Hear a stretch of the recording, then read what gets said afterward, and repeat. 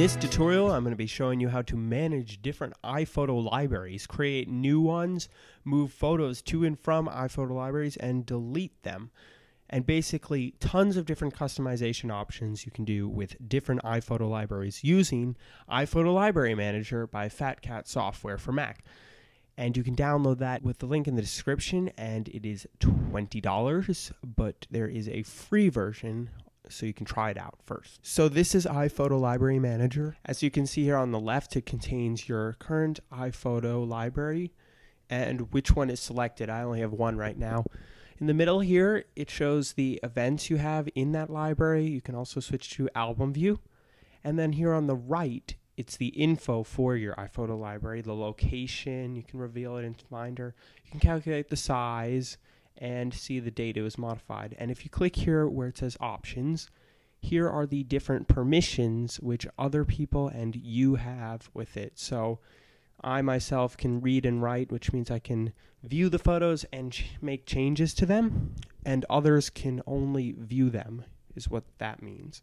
And then here's some other settings, and you can click done to get out of that. Now, if I wanted to create a new iPhoto library, all I have to do is click new library. It's right here. And a dialog comes up, and you want to type in the name for the library and choose a place to save it. So I'm going to type in library 2. And I'll just save it in my pictures folder where my other iPhoto library is already saved. And I'll click create.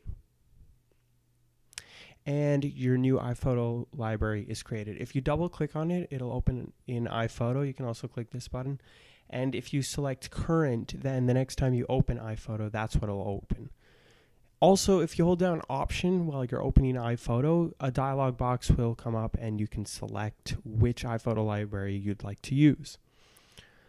But for now, I'll leave it on this one, and I'm going to choose which events I would like to put in library 2, because right now, as you can see, there are 0 photos in here. So let's just say I wanted the Cars and Denver 06 album. I'll hold down Command and select both of them and just drag them right in. It's going to have to open it up, and then it'll copy all your pictures over. So as you can see, iPhoto has opened. And I'll come back when it's done. So as you can see now, it's done. It goes through a lot of steps, so just be patient. It'll have to import all the faces, and after it's done importing the photos and generate the thumbnails, all that stuff. So if you just leave it, and depending on the size of each photo and how many photos you're actually moving, the time it takes to complete the operation might differ. Other than that, if you just wait, it should be pretty quick. So I click OK, and now as you see, I've got 137 photos in here, and my 2 events, which I imported. And if I go back here, the events are still there, so you can just click on them and click delete, but I won't do that right now. And so let's say I don't want this library anymore after I've already created it. You can just click remove library right there. Oh, but it's actually saying that it can't be removed because it's in use in iPhoto. So if I quit iPhoto by clicking this button, or you can just do Command Q while in iPhoto, and then click remove library, it will remove it. And there we go. Much quicker to remove than create, obviously. And I'm back to my original library. So that's basically all you need to do to manage your iPhoto library.